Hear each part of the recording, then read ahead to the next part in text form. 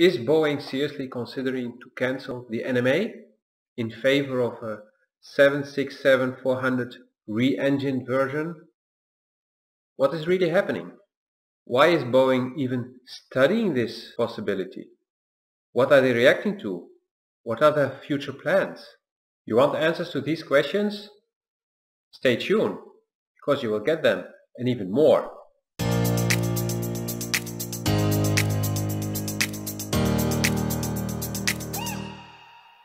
Since the grounding of the 737 MAX in May of 2019, Boeing has been under tremendous pressure. And even before that, but it was not so visible. They managed to conceal it, although those paying attention would have noticed certain things. Like I mentioned in my previous video, when Airbus decided to build the A330neo, Boeing reacted very aggressively.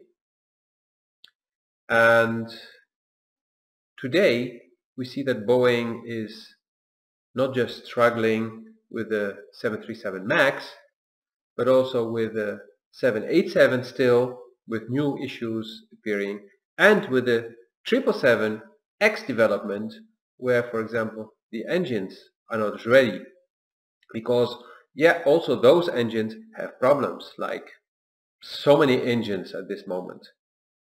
I believe it has never been this bad when it comes to engines, but that's for another video.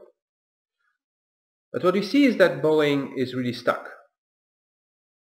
Boeing was pushed by Airbus to develop the 737 MAX, while they originally wanted to postpone this and actually not even develop it, but simply develop a brand new aircraft to replace the 737, a clean sheet design. But they had to wait because technology was not sufficiently improved to build a brand new aircraft that would really compete with the A330neo. Even the Comac C919 and the Irkut MC21 are simply competing with the A321neo. They're not like really gonna kill it. And not just only because they're made in Russia and China, no, because the A321neo is really a good aircraft. And so Boeing had to react quickly. Boeing is now in a situation what they wanted to avoid originally, but got squeezed into. And it's not just when it comes to the 737, it's also when it comes to the Embraer acquisition and of course the NMA. So originally Boeing started talking about the NMA because they thought there was a real market for it. And they developed the 737 MAX as a response to the A320neo. But then problems started. And now Boeing is losing a lot of money. And they're really wondering if they're ever going to get the 737 MAX really back on track. So they're seriously thinking about, okay, let's just do it and start developing this brand new aircraft, but that means that we cannot develop a brand new middle of the market at the same time. So priorities, and priorities are simple. 160 to 240 passenger market is the most lucrative. This means that it gets the highest priority. So middle of the market, okay. What is Airbus doing? They gently re-engined the A330. Well, why don't we re-engine our 767? Mainly the 300 from the 330 is working. Okay, let's do the 767-400. Oppa, done. The 757 is not being replaced. Well, we cannot revive that line. It has been closed since 2004. That's already 15 years. And Airbus is already producing and delivering, and people are buying it, and people love it. So let's take our losses there and just develop a brand new replacement for the 737 that will probably also be one that covers the A321neo XLR, and maybe even a little bit more. Basically a replacement for the 737 MAX 8 up to the 757-300. A real NMA, but also real single aisle market aircraft, because now with the Embraer they're covering the bottom part of what the 737-700 was. So basically they're doing what Airbus has been doing for a while now, and they will hope to really slam Airbus in the face. I'm trying not to make this all about the 737 and the A220 market, but it's really influencing. The NMA market is not big enough